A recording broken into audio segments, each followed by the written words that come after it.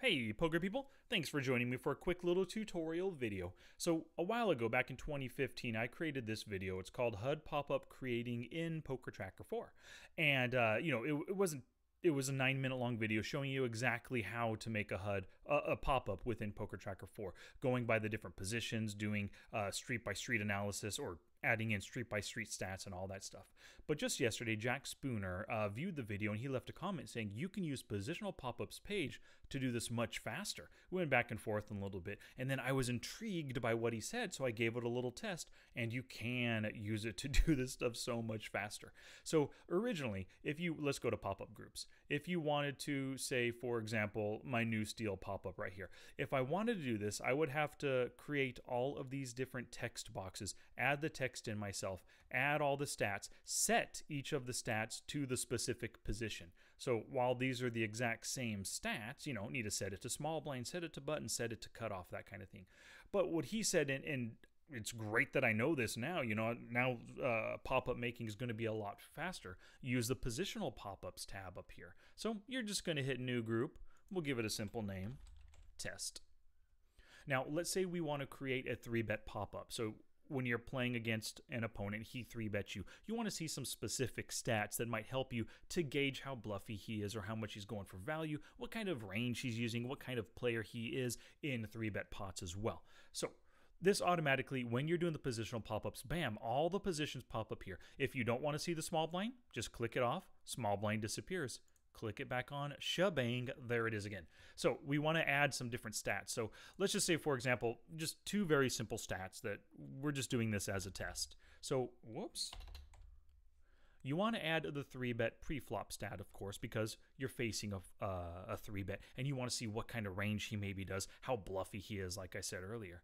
Just double-click it, and you can give it your own text name, but I just call it that. And then let's say the other thing that you want to know how often he folds to a pre-flop 4-bet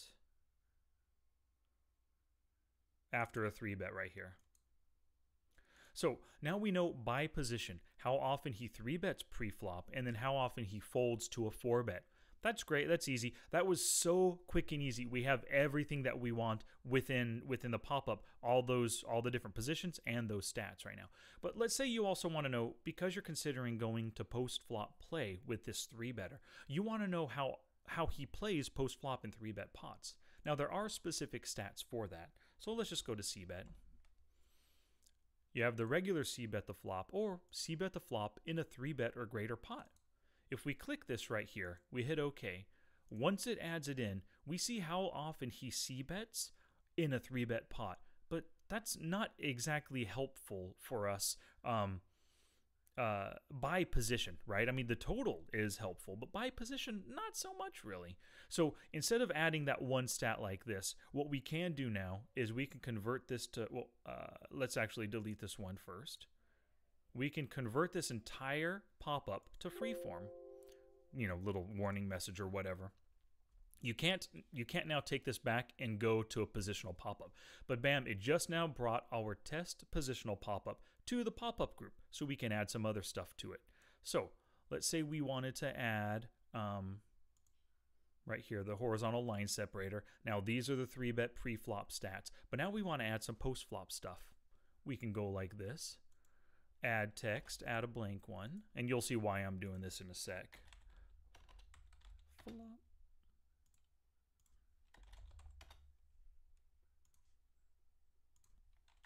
So now this work that I'm doing right here, this is the normal work that we would always be doing as we're adding stats to the pop-up.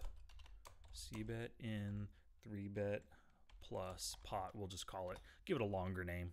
Whatever. Now, and you could see as I'm building it right here, I got the flop column, the turn column, or whoops.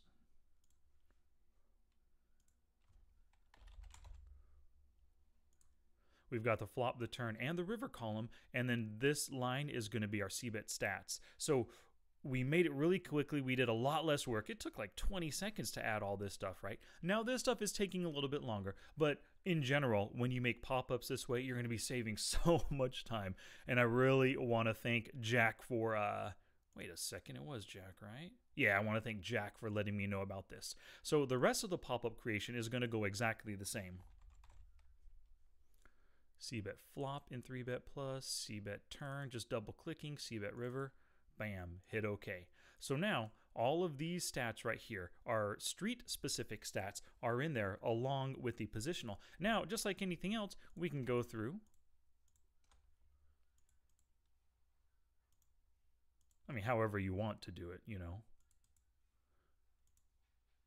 We can go through and start formatting all the different stats and the look of the thing exactly how we want it. You see how these were automatically where they had the instances, where the show times and the opportunities, we could take that off. So now all we see is a percentage. We can do the same thing we always do. We can center it. We can add color ranges and all that stuff. But thank you very much, Jack, for showing me how we can take those positional pop-ups and turn them into a regular formattable pop-up group. And I hope this helps everyone else out as well. So thank you very much for watching this video, and I will catch you on the flip side after you make some killer pop-ups so you can start exploiting your opponents at the tables. Peace.